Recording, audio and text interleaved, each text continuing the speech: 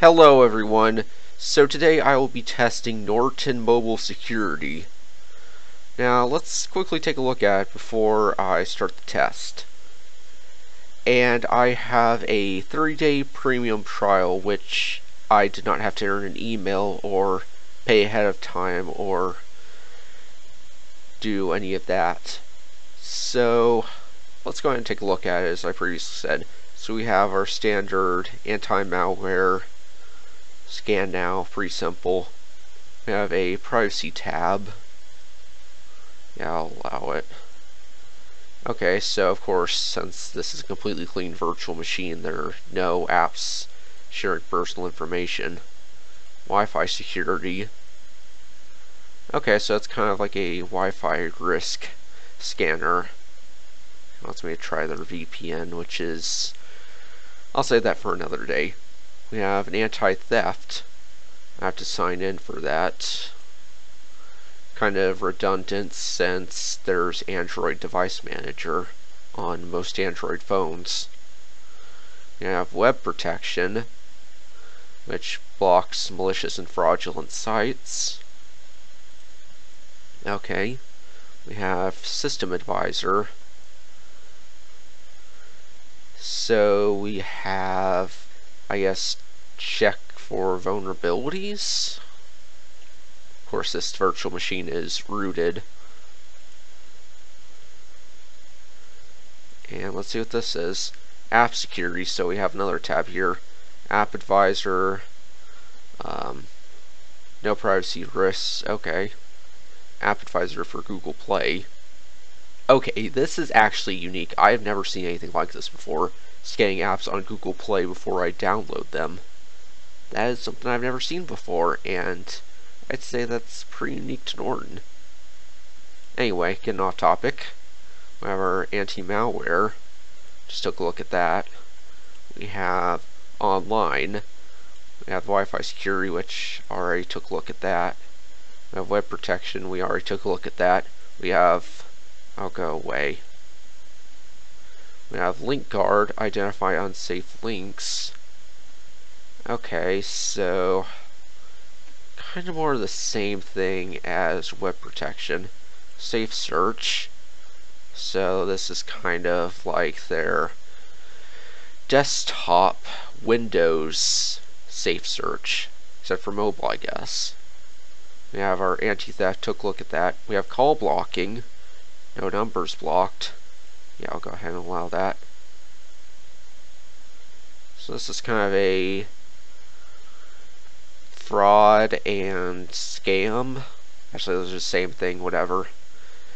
Alert system, and you can just block numbers. We have contacts backup. Back up your contacts. System Advisor, already took a look at that. And we have sign into your Norton account and pay for this. Kind of a little bit pricey, but we'll see if it performs well and see if it's worth that price. Because if it protects you well, then it's worth the price. Let's see, anything else in here? Messages. Nothing there. I have our app settings. We have turn on Norton Community Watch, Norton product suggestions, unsafe Wi-Fi, or network alerts rather. Scan. Now just for this test, since all of the malware is on the emulated SD card, I'm going to turn this on. Other than this, I have not changed any settings. Ransomware Recovery. Okay, so this is like if ransomware takes over your device, like locks your screen. That is actually a real threat. I will probably showcase it at some point, assuming I can get it to work.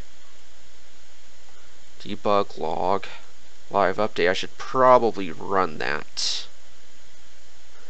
That way everything is up to date. Looks like it finished updating. And I don't think I took a look at this. So that's kind of a showcase of their features. Okay then. So now that we've taken a look at this, let me show you what we have today. For regular viewers, you know that we have the regular 103 threats. So you can see 103.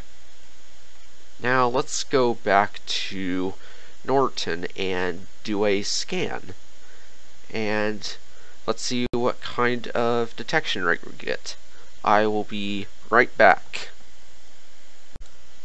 Okay, the scan is done, and that was incredibly quick. As you can see, we have all of our threats. It does not say how many threats we have, but it does tell us it's on the SD card. Or the emulated SD card, rather. Now, there's no remove all threats, so I will just delete these one by one in the app, and I will be right back when it's done. Alright, I'm back, and I have finally clicked through all the threats and removed them. Now, let's take a look and see what we have left. 5 threats left. This is really impressive. This is one of the best results yet, I think. And that pretty much concludes this video. Thank you all for watching, and have a great day.